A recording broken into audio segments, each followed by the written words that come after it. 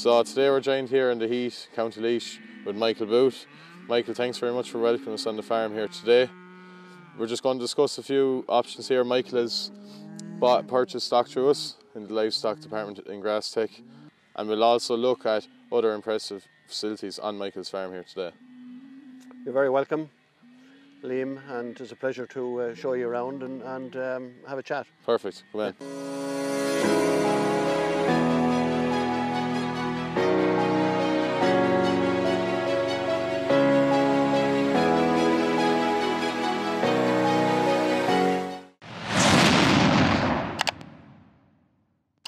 Yeah, so Michael, just on the infrastructure here, the milking parlour and that, would you mind giving us a quick download on the facility here? Yeah, well, this facility, we're milking this facility here now for 4 years.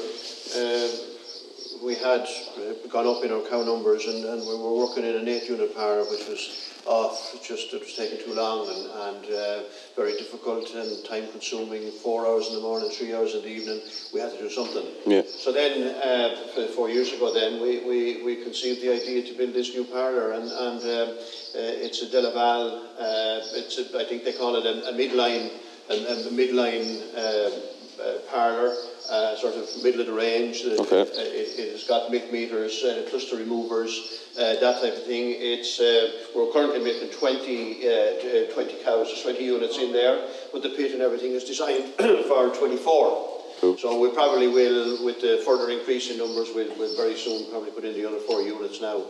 Yes, it's more efficient. What would you have the herd done now in the mornings and evenings on average? Oh, at peak time back there a month ago, or 3 weeks ago, probably a peak milk supply. Probably we put 160 cows through in an hour and 10-15 minutes in the morning time and an hour in the evening time. Yeah, big difference. Oh, huge difference in terms of the quality of life has improved dramatically since we put in this unit here now. Yeah. No, we're very happy with it.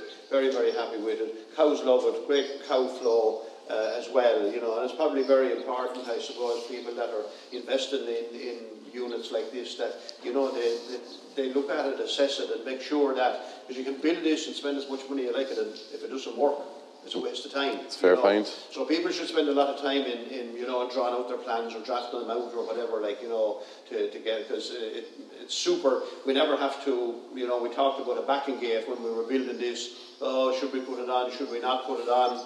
And we didn't put it on, and we don't need it. You don't need it. Yeah, no. You never have to leave the pit. Yeah, like I can see it there straight through. Cows, the minute they're into the yard, they're coming straight into the parlour, and they have this area then out the front here. This area, and it keeps the whole thing moving. Yeah, the whole thing is moving. Like there's lots of cow stops here. There's plenty of room for to another cow to bypass business and whatever, and so it works very well, and it works very well then with the drafting system then and everything around the corner as well, Liam. The cows exit very quickly, crushes, handling facilities, everything is it's all there as the cow goes out. And I see you have your channel then.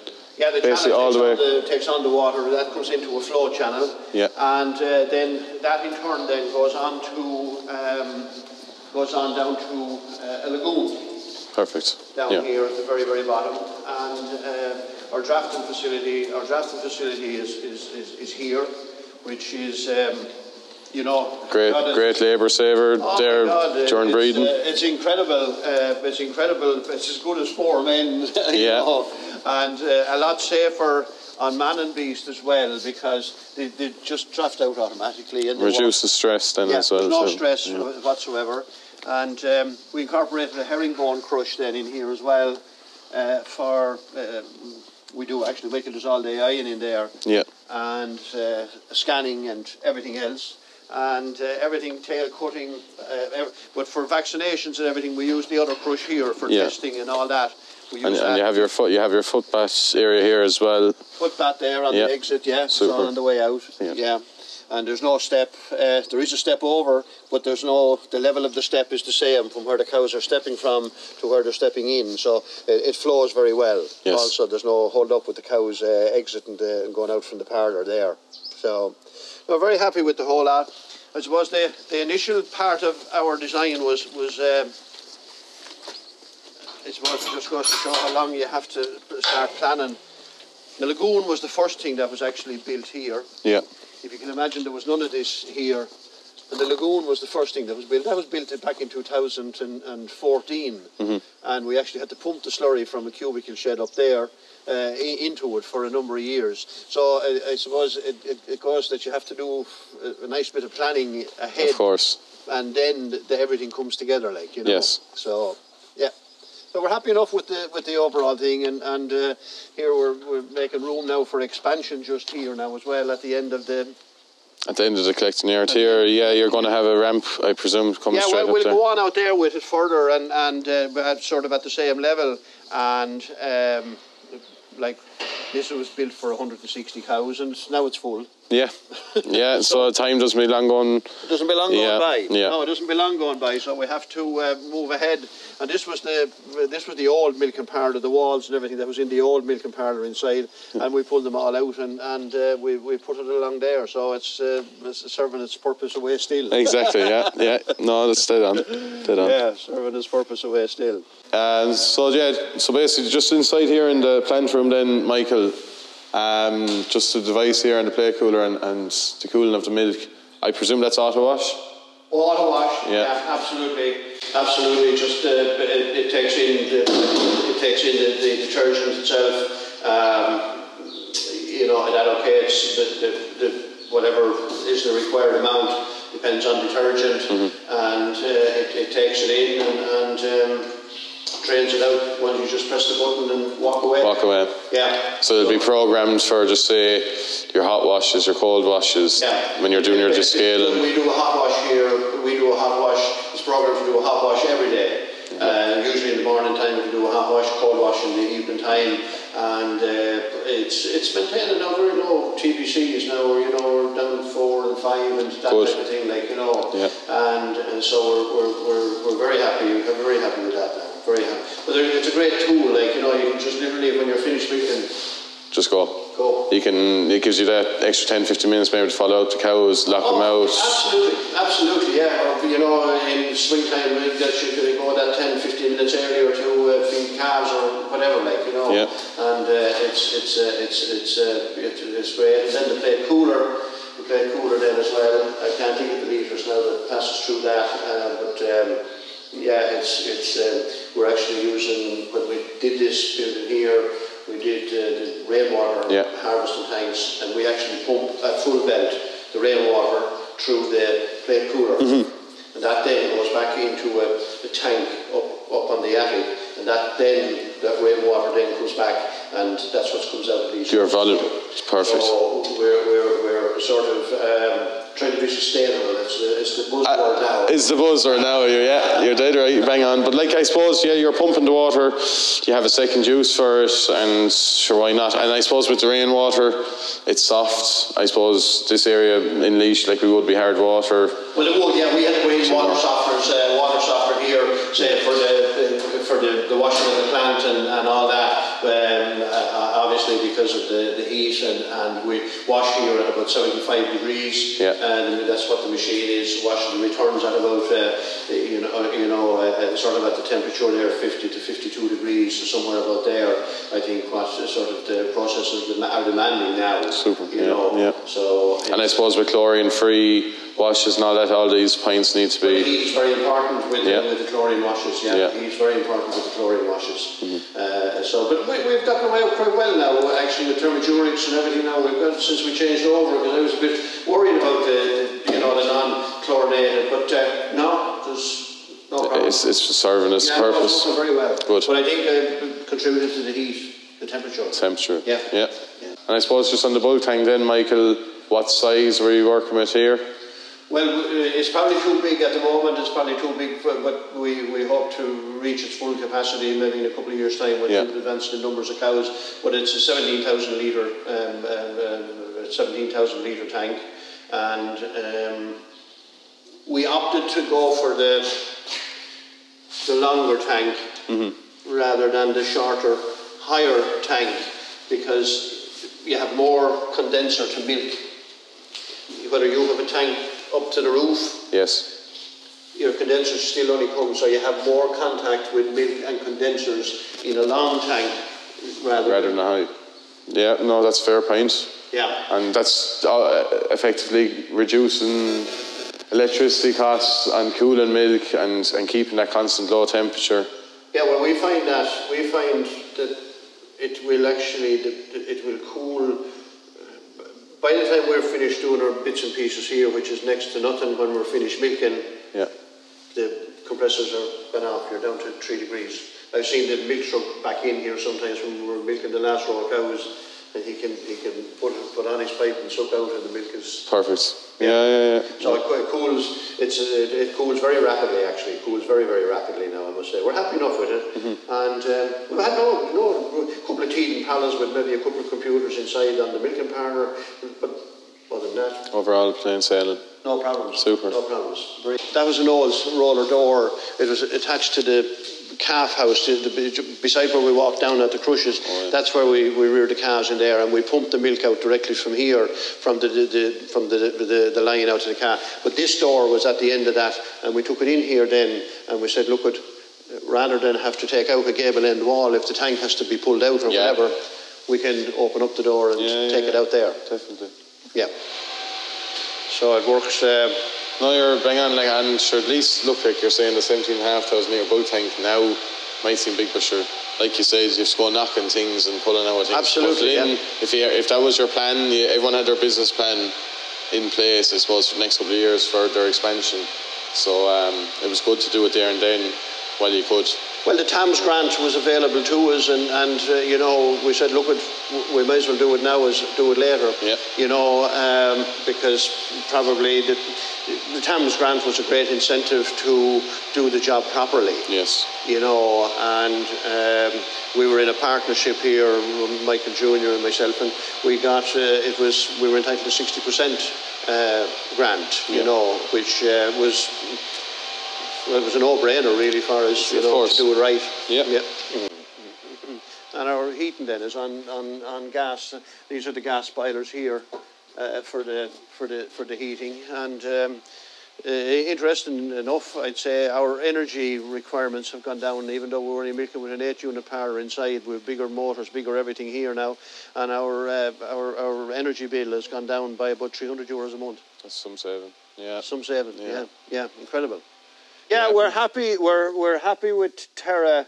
The reason why the reason why we put that in was we actually put in a whole new drinking line because the water trucks weren't big enough for the bigger herd of cows. Yes. And we had to do something. And then when we were building this here, we designed it in a way that we were able to bring in extra water pipes and that wasn't being affecting the house or a backflow to the house or anything like that. So it was very simple then to put in the Terra sort of infuser into the water system, if you like. But we saw the problem we had was in periods of good grass growth. Firstly magnesium and different, you can up and down it a little bit, but also if say you got down to half a kilo of nuts or something like that, just for the sake of bringing the cows into the parlour, the mineral requirements is not being met by the cow, so you can up it on this and let it in, so it's very good for solving and to keep consistency in the diet. Yeah, absolutely. Yeah, absolutely. So it works. It works quite well from that point of view. But probably you need to be careful as well because you're supplying minerals from both sides, from the nut side and also from here. So we need to be careful about that and just keep it in the back of your mind. Yes. But it is a great system to solve a problem very quickly. Whether it's bloat, we can put the bloat oil in there as well for high clover swards and that type of thing. And you can solve problems very quickly with it, Another incorporation within your management. Yeah. And we're also putting biotin in there now as well for the hooves of the cows and that sort of thing to harden the hooves of the cows. See, problems can be solved very quickly with it. And like you said, it's all come back to this manifold here. Everything goes through that manifold there, and virtually we can control the water anywhere on the farm now with any of those handles that are there. Yeah. And this is the tank that I mentioned about the coming back from the plate cooler. The rainwater tank comes into that, and that washes down the milking parlour then, and the floor and everything, washes down all that inside. So it's everything to do with water is in here, everything to do with electricity is in the other. Keep them separate anyway. Well, it's separate anyway, and these are the rainwater harvesting tanks here, and our meal bin then, of course, is there. So just on the housing facilities then, Michael, just I suppose a download on the shed here that you've put in. How many cubicles is in this shed? There's approximately 140 cubicles in there. This shed, it was built actually in 2 stages.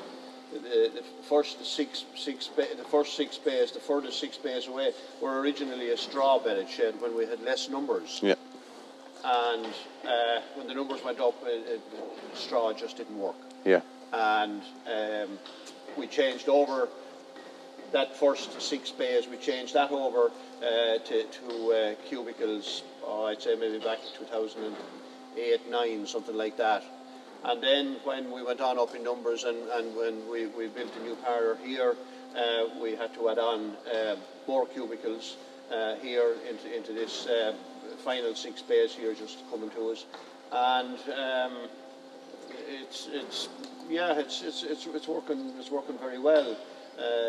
It's working. We're very happy with it, and slurry control. Everything is caught here in the tanks, and it flows out then into a flow channel. This is actually a flow channel, and it carries it out into the lagoon then as well.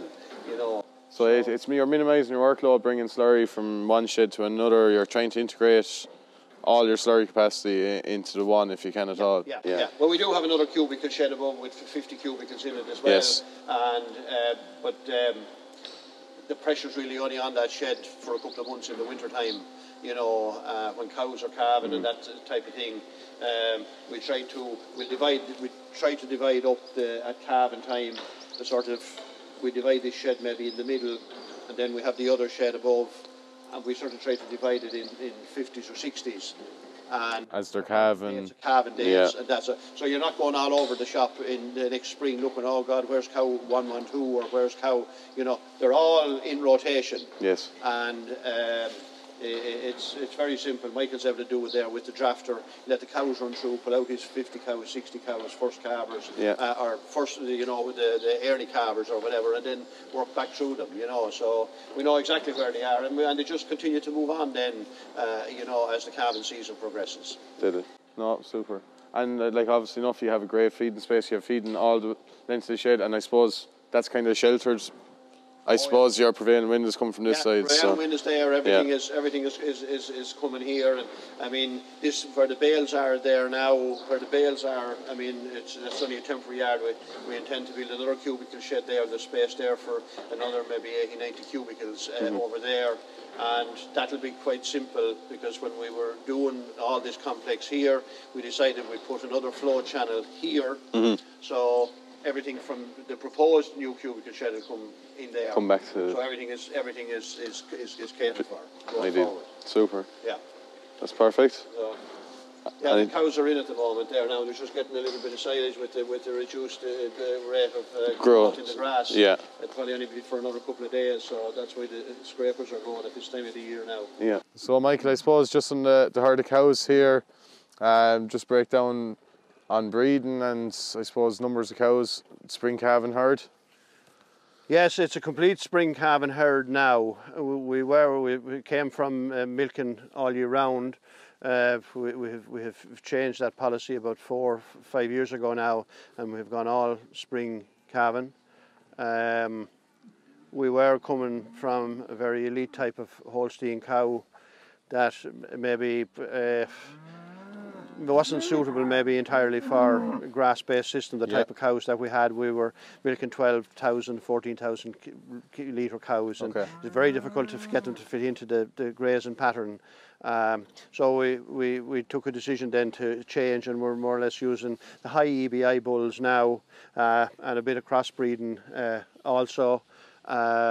which is probably giving us better fats and protein. Now we can see it coming in the tank, we can see it coming in milk price, and it's all about driving profitability. Yes, you know. of course. Yeah. And I suppose, yeah, you made that switch. So, like, for this type system, what would you say is the main benefits out of it? Obviously, you've mentioned that the fat and protein percentages has increased. Have you seen anything else? Well, fertility definitely is getting better every year. Yeah. You know, our fertility is raising. We can see it in the compactness of the calf and that type of thing. Like, you know, so we're seeing that benefit. We're seeing a big benefit there in the fertility area. You know. Super.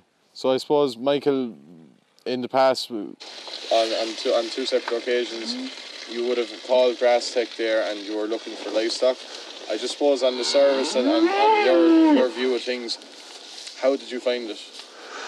Well, I suppose GrassTech were recommended to me, I suppose, by another farmer who had dealt with you also, and he was obviously very, very happy with the service that you provided, and that led me on then. His recommendation led me on then to GrassTech, and yeah, I found GrassTech, they had a range of cows, you know. It was great to maybe go out with yourself, Liam, and you could take me or take us to 3-4 different types of, whether you wanted a high-end Holstein or you wanted a crossbred cow. You had the range of cows available to show to people, and you know that's grand when you're sitting about to try and buy, and your figures, everything were presented extremely well. You know, there was no gamble. You saw what you were getting. You know, and in our situation, we got what it said on the tin. Yeah. You know, on both occasions that we dealt with GrassTech. You know, so I definitely would have no problem recommending you to another farmer anyway, and that's for sure. You know, that's much appreciated, Michael. Thanks very much for that. Yeah.